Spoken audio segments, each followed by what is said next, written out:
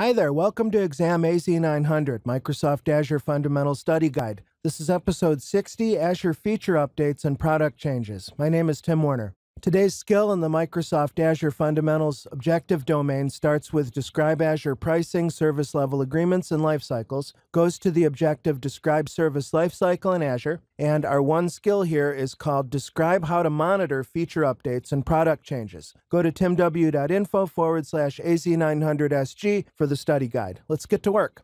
This lesson, or this demo, is really about how to stay up to date with Azure. And I find that the Azure Updates site is probably your best bet, because think of the nearly 200 services in the Microsoft Azure product portfolio. Each of those engineering teams is a group of human beings. Some of them are more committed to blogging than others. Some are more reliable as far as posting updates than others. You're going to find not a tremendous amount of consistency, but the most consistent source of truth I found is the Azure Updates page, which, as you can see, starts with everything. Notice that the statuses are generally available, preview, or in development, and you can filter the view using the controls. You can also change the product category just to look at specific services. And what these results are going to be are announcements, sometimes blog posts, mostly from the engineering teams themselves. And what you'll find when you go to one of those announcements is you'll normally find some roadmap information. There'll be some taxonomic tags that you can do some further refinement for. And to tie in with what we learned in the previous lesson, you can become aware of features that maybe you weren't aware of that are in private preview or public preview, and you can get involved in evaluating those services. Another site you should be aware of, even though it's not a Microsoft site, it's the Azure Charts. There is a whole lot here across the top. SLAs, for instance, this is a really nice explorer where you can hover over a product here and get details at a glance on what the Azure SLA is. Status is most aligned to what we're talking about in this particular lesson. Notice that you can hover over a product and the Azure status board will tell you what the status is. Preview means public preview and the number of regions that have been onboarded. If you give a click, it takes you to this public page at azure.com, the products available by region, where you can view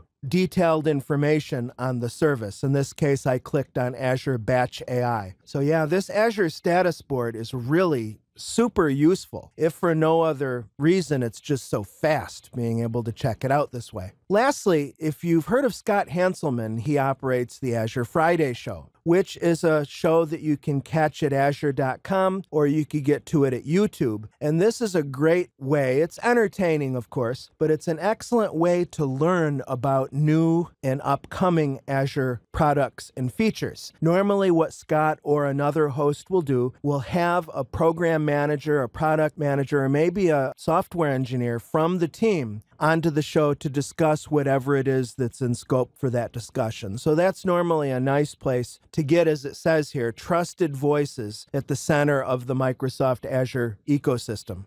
Learning resources, number 1, Azure Updates. I gave you this link in the previous lesson, but it's worth giving it to you again, timw.info/APC1. And for Azure Charts, a very worthwhile reference, timw.info/APC2. Scott Hanselman's Azure Friday is also worth a look and worth a subscription, timw.info/APC3.